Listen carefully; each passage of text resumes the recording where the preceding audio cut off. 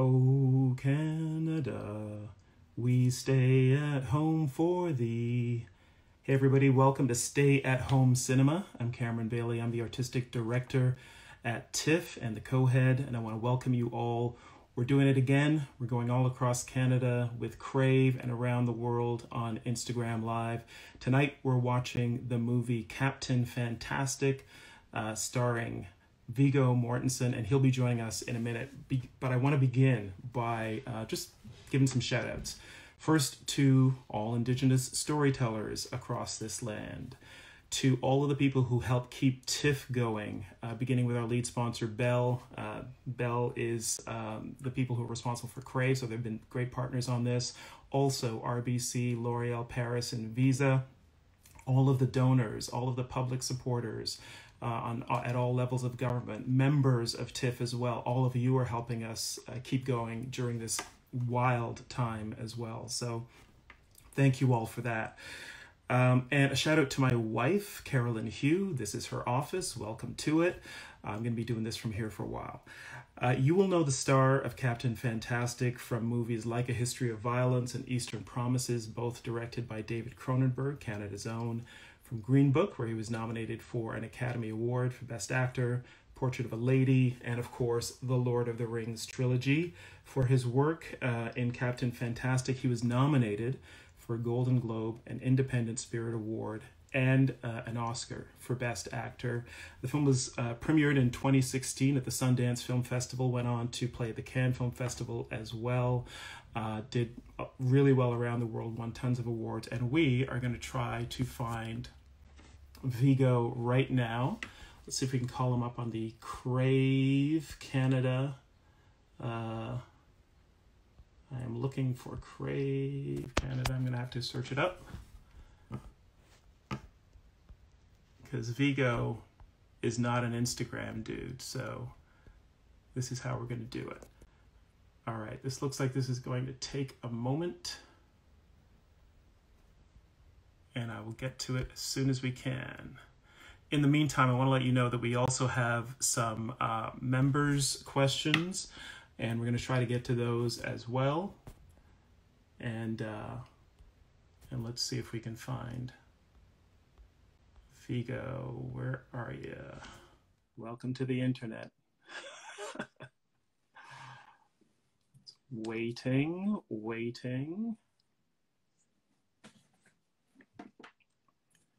All right, I think we're making progress. And I had to. Mr. Viggo Mortensen, how you doing? I'm coming to you now. All right, good. I've been Glad to hear. watching you. How are you? I'm going to a quiet room. The others are watching a movie right now, different movie now. And I've been watching you for the past 20 minutes. Making a fool of myself, right? I'm sorry, whatever, I don't know. How are you? I'm good. Good. And you're staying at home, are you? Yes, I am. What? I knew it. I knew you would. For some reason, I still can't fathom Viggo Mortensen remains a fan of the Montreal Canadiens. I don't know what's going on. We're in Toronto. Did you know that? I know you are. That's why I did it. Here's one of our treasures. Here's the Shepherd Ferry poster. Oh, yeah. That's fantastic. He made that specially for the movie. Yeah, he did. That's beautiful. He was nice enough to give me one. He gave Matt Ross one. And Anyway, how are you doing? Nice. I'm sorry. Stressfulness of this. We're good. You know, we're just trying to keep going and try to, you know, share something with people across Canada as well. So I'm glad that you're able to do this. Thank you. I want to ask you a little bit about how you came to this film and the role of Ben in Captain Fantastic. It's about a family that's chosen to live in isolation of a sort in the woods. And I know you live a little bit off the grid for your typical, you know, actor as well. Can you tell us a little bit about what was interesting to you about the character and the story? Well, I used to actually live in northern Idaho, and you know, throughout my life at different times I've lived either in the woods or out in the countryside, and I do like that. But no, what drew me to the script was Matt Ross's script, you know, the writer-director of Captain Fantastic. It was a great story, very well structured, and, you know, a big challenge. As I said to Matt, and he obviously knew better than I did, I said, if you don't find some great kids, you know, 6 amazing young people, it's going to be hard to make a movie as good as your script, you know. But he, you know, Jeannie McCarthy was the casting director. Casting directors don't always get acknowledged, but she's a great casting director, and she helped us find these kids. And, you know, we did auditions with all the final candidates. And anyway, it was the script, really. You know, I mean, I just thought it had a lot of potential. The story, and I also like Matt Ross's. He's very intelligent actor, director, writer, and his ideas about how he wanted to execute it. You know, he had a very limited time frame in which to shoot this, and we changed locations almost every day. And as you can see in the movie, it's outdoors, a lot of it, very tricky, especially in the Pacific Northwest. You know, it rains and all kinds of things happen, but. And you have kids with limited working hours and so forth, but it worked. He, you know, what I saw him do as a director was what I've seen directors like, you know, David Cronenberg and others do, is that they prepare thoroughly. I mean, you can't over-prepare, you know, for a shoot, because once the shoot starts, it's like a train leaving the station or a boat leaving the harbor. There's not much you can do about it. And if storms are ahead, or you have to be ready to deal with it. You have to be in sync as a team. You have to have prepared for as many unforeseen obstacles as you can. And that's what Matt did. You know, he really prepared thoroughly beforehand, which I like to do as an actor. So it was nice to see a director doing that. And I think that's really why he pulled it off. How did you prepare for the role? I understand there were some physical objects that you brought along with you. Yeah, well, we had part of the preparation for, not just for me, but for everybody, was individually people had to do things, had to get in shape, and, you know, the kids all had to promise to not use things like what I'm holding in my hand right now. Yes. They were banned from the set. There was no candy on the set. There was no, you know, it wasn't like some doer, like, overly strict situation, but everybody was into it. It was like, this is the way it's going to be. And then they learned how to make fires, and in some cases the kids learned how to taxidermy, how to butcher deer, how to do all kinds of things, how to be in the outdoors. They even had some kind of camping situations where they're left on their own, pretty much in the middle of the night, and they did all kinds of training, rock climbing, I don't know, you name it. We learned all kinds of things together, martial arts, and it was a lot of fun. And did a lot of reading. There was Matt Ross sent a list, a reading list, all kinds of, you know, philosophy, social political books, novels, science, I mean, all kinds of things. Tracking in the woods. I mean, you know, it was like this big boot camp before we started, which helped us bond too, you know, because there was a can-do feeling about it, and Matt Ross had a, you know, good sense of humor about it. He expected a lot from us, but he knew how to create a set where there was a friendly atmosphere, where it was fun. That idea of retreating from the world, which the family in the film does, a lot of us have had that forced upon us now. And I wonder if you have any thoughts on just what that does to you as a person or as a family if you have to depend just on yourselves. Well, it's true. I think it's possible that once the coronavirus settles down a little bit, and we eventually get a real cure, a real vaccine for the virus, and people sort of decide what they're going to do next, I think some people, maybe a lot of people, will decide they want to live in a slightly less hurried way, in a more self-sufficient way. Maybe some people will even want to leave cities, you know, like the family does in Captain Fantastic. You don't have to do that. I mean, you can live in a simpler way, and in a way more conscious of your surroundings and of nature, more connected, if you want to, even living in a city like Toronto or any other city in the world. And, you know, I just think being more mindful is something that I think maybe a lot of people are coming to those conclusions on their own. You know, when you're shut in for week after week, you have to be a little more resourceful. You have a plumbing problem, you might not be able to get someone to come fix it. You might have to learn how to fix it. I mean, I've always thought in life, you know, when people say, oh, I'm bored, you know, I mean, I sound a little probably like the character in Captain Fantastic, but my whole life I've always thought there's no excuse to be bored. Afraid, nervous, afraid to die, afraid that something's going to happen, as a lot of people are thinking now. They're going to get sick, that someone they love is going to be, that it's going to touch them. And I think that almost every single one of us that are now, you know, communicating at this moment on this phone or through our phones, we're all going to be touched directly, somebody very close to us, by this virus. It's a reality. So to be afraid, to be worried, to be frustrated, to be angry, sure, but to be bored, I mean, life is too short. And I think at a time like this, people realize how short life really can be and how short it always was. So you learn to make something of each day. You learn that there are simpler pleasures. You don't have to have every gadget. You don't have to constantly have your mind reeling with all kinds of things to keep yourself busy, to keep yourself from getting bored.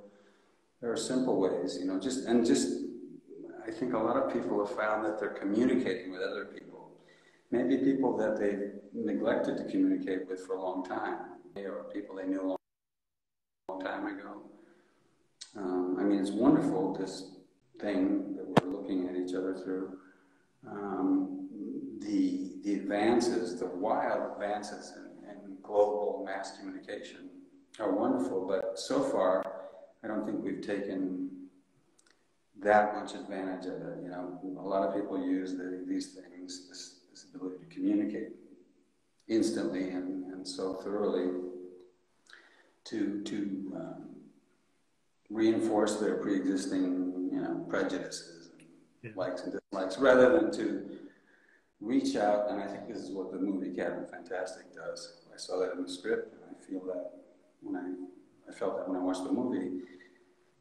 The idea that you can make a conscious effort to find some kind of two-way conversation, communication with people that you don't necessarily agree with, maybe with people that you don't like at all, instinctively.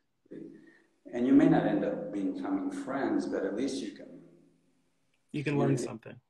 Yeah, here you can learn something from everybody and everything, and I think people are learning a lot during this kind of scary period. For some people, very scary. And, you know, to say you're bored, look, if you're sitting there with this in your hand, if you have a roof over your head, if you have some food, you have some company, whether you do or not have company, the fact that you have a roof over your head and some food, and that you can actually practice social distancing, you're very fortunate. There are hundreds of thousands, millions of people who can't even who don't get to do it. I'm not talking just about refugee camps, I'm talking about that, homeless people, and people in very crowded cities in the world where they don't have the health care that they have in Canada or the United States or other, you know, parts of Western society, or the, say, first tier of nations in terms of civilization and technological advances. You know, you're fortunate. So I mean, very true. Sometimes you're bored. I mean, you know what I mean? So I think that's kind of the spirit of the Cash family and Captain Fantastic. I don't think you'd ever hear any of them say that they were bored.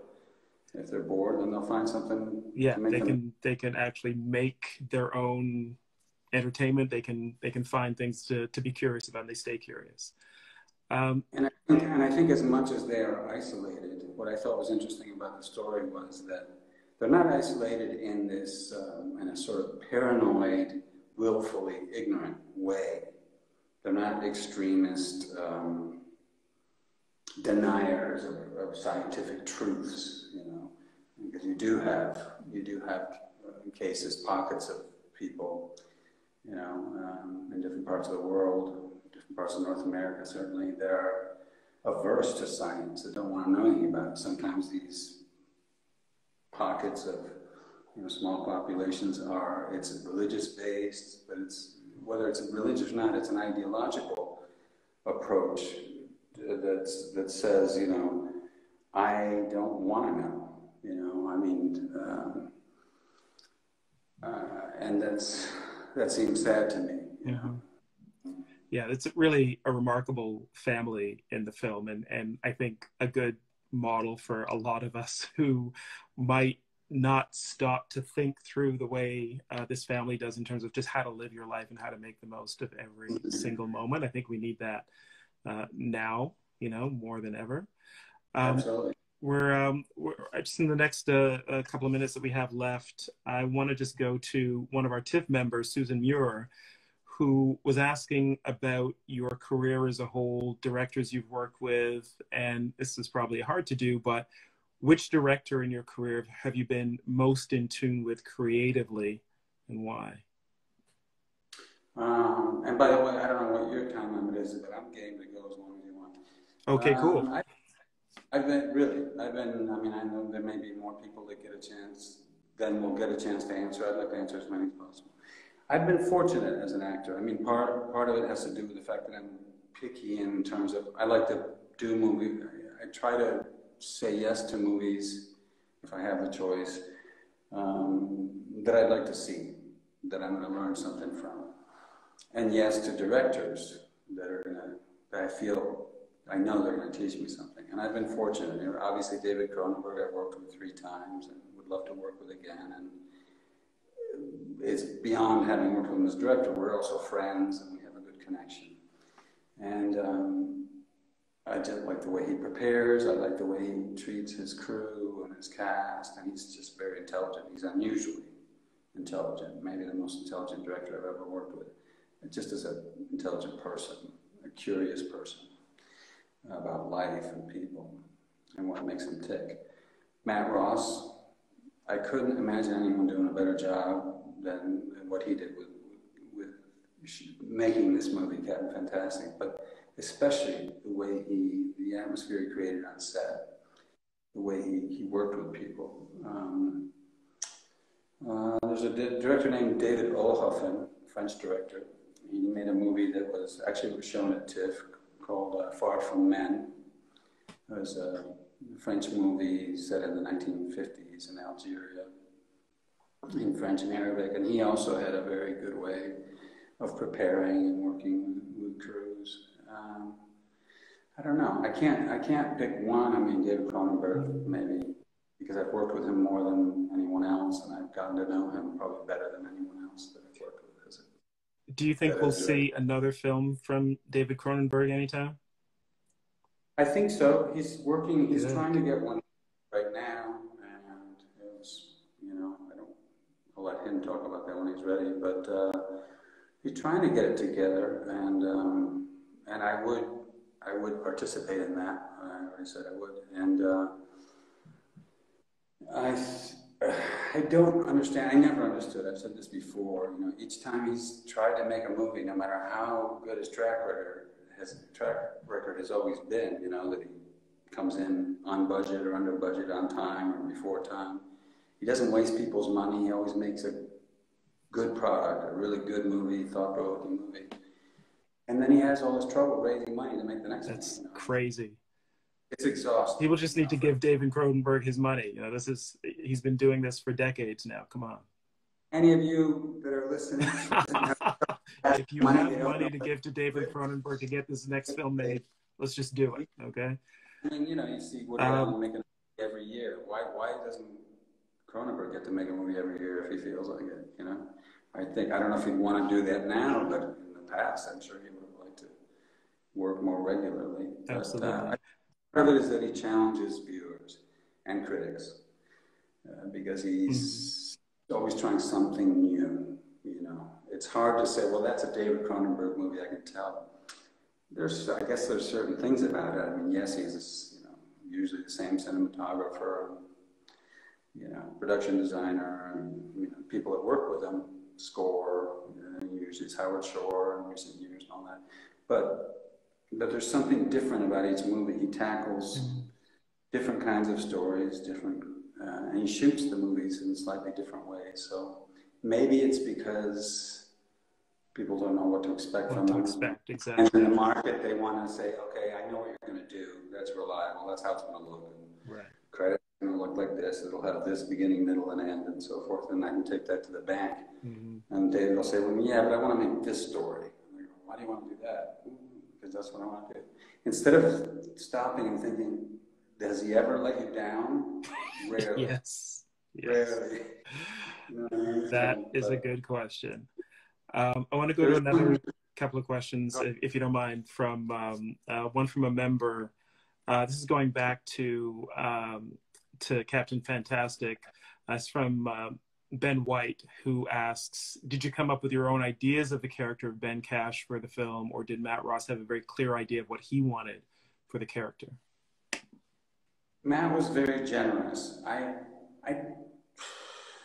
think we were on pretty much the same wavelength, but I remember an interview he gave where he said that his initial idea of the character might have been slightly, I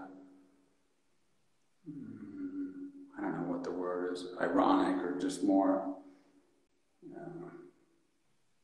like a teasing kind of presence with his kids, and sort of, and maybe I went in a more serious direction in some aspects, but I thought it was funny. The earnestness of the character was, to me, what was at times funny and touching. Yeah. That there's a sincerity to him that's really moving. He believes what he's doing to his family. Yeah, maybe that layer was a little different. I don't know, but I think we were pretty much in sync, I don't know. Yeah. There's something that comes to mind that was said, by the way, when we're speaking about all the world, the state of the world, and of course, I'm speaking of this movie, but there's something that always bears remembering, and it's one of the kids in the movie that says it, and I don't remember it exactly, so I'll paraphrase, but it's something, Noam Chomsky is one of their heroes. If you haven't seen the movie, celebrate Noam Chomsky's birthday in December. They celebrate his birthday, yeah. Instead of Christmas and all that. And he, it's not Christmas anywhere near his birthday, but that's when they decide that that's what they're going to do instead of Christmas. They have a cake, and that's what they do every year, celebrate Noam's birthday. Uncle Noam, as they call Noam Chomsky. And one of the kids, and they've read him, even the 6 and 7-year-olds, and one of the little kids, one of the sort of the middle kids says, I think it's Relian that says, quotes Chomsky, and he says, if you assume that there is no hope, then you guarantee that there will be no hope. If you assume that there's an instinct for freedom, that there are opportunities to change things, then you can be part of making a better world. I mean, it's that simple. You can sit there and go, nah, I'm not interested, or things aren't turning out the way that I thought they would when I was younger, or now with the coronavirus, all bets are off. You can be negative if you want. It's a state of mind. Or you can say, okay, every situation, no matter how bad it might be, is an opportunity for change. I mean, I just look out the window every day, and I've never seen a spring in a city where the air was so clean, day after day, night after night, where you're seeing stars, we're actually hearing birds, because there's no traffic, there's no pollution, really. There's no oral pollution, there's no air pollution. And I like it. It's great. Yeah, that part of it's good. A year from now, we'll go back to having smog and things, but maybe a little less. Maybe people will be a little more conscious about, do I always need to jump in the car and drive down the street? Can I walk? Yeah. Do I actually need to go buy stuff? You know, now you don't go out as much, so you think, oh, what do I need? I'll get what I need, and then, well, we'll just, What are you the know, essentials? yeah, and you'll have your leftovers, and you have, you know, again, I talk about leftovers, and I'm conscious of people that don't have anything. Hmm. So again, it's, you know, you can't really complain if you have a place to sleep and you have some food and all that. But anyway, I just, whatever. I'll try to give a shorter answer so you can get your question. No, it was good. Listen, we usually we go until 7:20 with this conversation, then we start the movie at 7:30. But I started late due to my own technical nonsense, and we got you with us. So if you don't mind, we'll go for another couple minutes, and then we'll start the film at 7:40 with everyone. We try to watch it in sync so we can respond to it in real time. This is from Eric on Facebook, and he said that I heard you were cast as Aragorn days before filming Lord of the Rings. Is it easier just to jump into a character and discover it as you go, or to have months of prep for a character? Well, one of the most important things you can learn, many of you who are thinking of getting into acting, if you're, you know, very young and thinking about trying it, or if you're older and you decide you want to try it, is to be flexible. So, you know, you work with all kinds of different actors, directors, cameramen, scripts. You have to be able to adapt to the situation. That's just the way it happened. And I had not read the Lord of the Rings book. And I started reading it on the planes in New Zealand, basically. And I read as much as I could, and, you know, read it as fast as I could, and tried to find connections that in the case of Lord of the Rings, I recognized certain elements in Tolkien's work that was connected to stories I knew from my childhood, you know, the Nordic sagas and, you know, some Celtic stuff as well. But Which so Tolkien knew well. He knew the Nordic sagas quite well, as I understand it. He did, yeah. And so there were certain archetypes that I recognized. Aragorn I recognized in some of the sagas, Volsung saga, whatever. But you know, sometimes when you're thrown into something and somebody just has faith in you, you can do it. Sometimes there's something good about that shock. I don't think it's good to make it a habit, because then you start finding a certain kind of crutch that you, well, that's how I deal with shock. I prefer preparation. I love rehearsing, but most directors, film directors, don't have the time and the budget to rehearse people. And a lot of them don't like it. You know, Cronenberg doesn't care, he never rehearses. But you can talk to him about anything. You can ask him whatever you want before the movie starts shooting and while it's shooting. Again, I think it's communication. But in the case of Lord of the Rings, I didn't really have much choice. I had to just get with it. I was fortunate in that the first things I had to shoot were mostly nonverbal, you know, sword fighting, you know, scenes. So it was just physical work. So I got comfortable with the character's clothes and weapons and how he walked before I had to start speaking. Mm-hmm. And the character is written by, you know, Peter Jackson, Fran Walsh, and Philippa Boyens.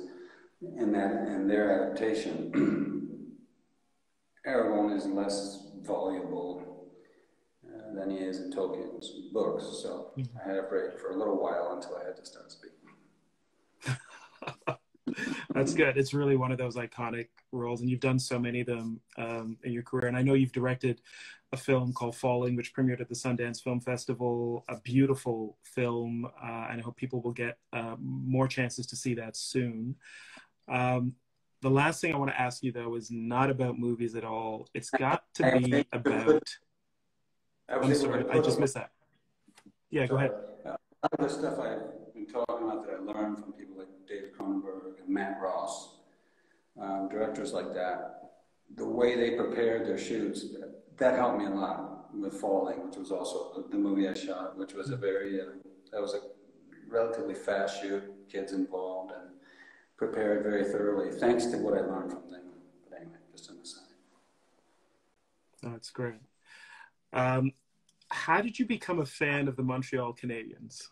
That's my last question. Well, I was born in New York City, but then as an infant, my dad got work in, my dad's from Denmark, my mother's from the United States, her dad was from Nova Scotia. So I have a little bit of Canada in our family. And my dad got to work in South America, so I was raised until I was most of the first decade of my life in Argentina, where football is the #1 sport, like hockey is in Canada. And when I left there, it was 1970. There was no internet, there was no cable TV, there was nothing. There was a couple channels.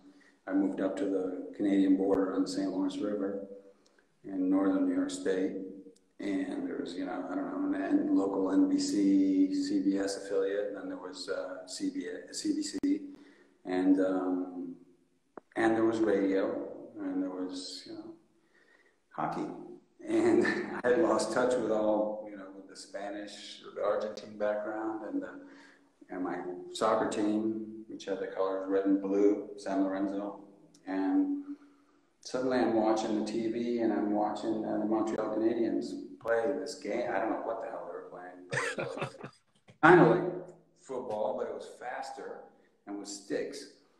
And I was trying to figure out how. And then I was like, I would listen to it on the radio when it wasn't on TV, and so I was listening to it in French, and I wanted to learn that, so I started to learn a little bit about that. But I was fascinated by the fans, the Habs fans. It helps when your team is great. At that time in the 70s, they were unbeatable, and a lot of great players, legends, and they had red and blue in their colors. They had red, white, blue, and so I liked the passion of the fans. It reminded me of the Argentine soccer fans. Okay, yeah. And I don't know, I just learned about the game. I got to be obsessive about it, and they became my team. They replaced until years later when I could find out what was going on in Argentina. It'd be different now. Kid leaves Argentina when they're 11 years old. They can use an iPhone, they can follow the games, they can probably watch the games on their iPhone from down there. But I lost complete touch. So the Montreal Canadiens replaced that, at the time, very important part of my childhood, and I probably kept me kind of like a child ever since. Well, I love that you've remained a fan, though, Viggo. This is amazing. You showed up at the Toronto Film Festival wearing a full-on Habs jersey on stage, which I absolutely love. Yeah, and very brave of you in a Leafs town as well. Viggo, thank you so much for doing this. We're going to watch Captain Fantastic. I'm going to say let's start it at 7:45 Eastern. We're watching across Canada on Crave. If you can join us, we're going to live tweet it as well. Anyone who wants to join us for that, we want to get your reactions to the film. Viggo's fantastic in it. Viggo, thank you. You got one more thing. Go ahead. I'll just throw a quote out there that take it with you for whatever it might mean. And that's maybe watching Captain Fantastic, where you see different family models and different points of view, and people in the end, I won't give it away, but finding a way to communicate to a degree. And it's a quote from, honor my father, my late father, who's from Denmark, Søren Kierkegaard, philosopher, he said, "There are two ways to be fooled. One is to believe what isn't true, and the other is to refuse to believe what is true." So that goes for the coronavirus, Captain Fantastic, and your daily life. And I hope you enjoy the movie as much as we enjoyed making it. And I thank you, Cameron, for facilitating this. I'm sorry we got off to a rough start. Hey, it's my pleasure. Thank you for doing this. And yeah, I think this was a fantastic opportunity to just get your thoughts on the film. And I look forward to watching it again. Thank you. Hope to see you soon, Viggo. Stay safe. Yep. All right.